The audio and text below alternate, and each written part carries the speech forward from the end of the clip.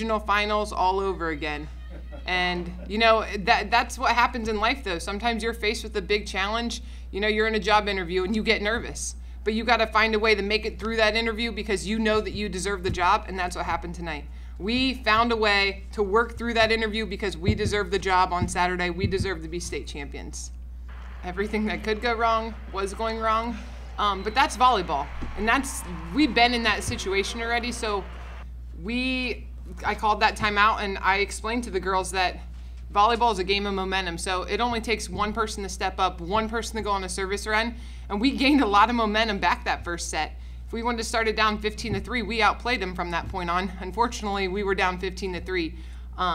But we continued the fight, and that's the name of the game at this level. Every point as hard as you can get. That's been our motto. Want the ball to come to you, play confident, and if you do that, good things are going to happen. When you're locked in and you have that lead, you just know that you have to finish, and you just have the feeling that, I mean, anything could happen, but you know when you have that lead, you can feel it, and you know that you just need to finish the game and do what you came for. I mean, it means everything. It means more than anybody even knows, because this town deserves it. These girls deserve it. Everything that's happening right now, they've worked hard for. They've worked hard for this moment way before I was even part of this program. So with that being said, I need to give thank yous out to so many other people, but we deserve it. That's the bottom line. This is our year. I mean, I was feeling pretty good from the beginning. It really started to click the second set after. It was just like on Saturday. It was that first set. It was kind of hard to get going. Everybody was super nervous, and then the second set is definitely when I started to feel it. You know, did you start to feel it though at the end of that first set? Because it looked like you were starting to take over there, even though you did lose that set. Yeah. It started to feel better after we started to gain momentum again, because being down, what was it, 15-3? 15-3, and then getting to 23 is just a big help too. I mean, when it was in that second set, we started serving better.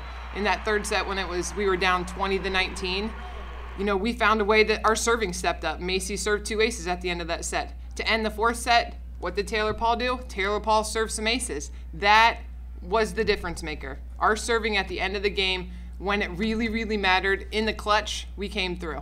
The community just come and support us as much. So Saturday is our time to give back to them. They have been here for us this entire year and last year. We couldn't do it without them. The student section did amazing. They're the reason that we're playing this well. They keep our energy high, and you can even hear them saying, like, "It's okay, girls, you got this." They're our seventh man. I mean, everybody stepped up at key points. Obviously, if we have a player like Paige on our team, we are going to set her. Her teammates, like I've been saying all year, are really, really good, but our best option to score every single time is the set Paige. And when her teammates got set, specifically Taylor Paul, she put the ball away, and she was the difference maker. She was what hasn't happened in so many games, because she hasn't been out there. She hasn't been playing in the front row. So she stepped up, she embraced the opportunity, and I'm very, very proud of her along with all of her teammates. It's a feeling that I can't describe. Our team wants it so bad, our community wants it so bad. So we're just doing it for them, and hopefully we can pull it through. Veterans Day, we got a big assembly. Yeah. we got to thank those people that gave us this freedom and this opportunity to be able to play here. So kudos to all those veterans, because of them we are actually here. So we are going to go to school, we're going to wear red, white, and blue, and we're going to be very, very proud of the opportunity that we get to play on Saturday for a state championship.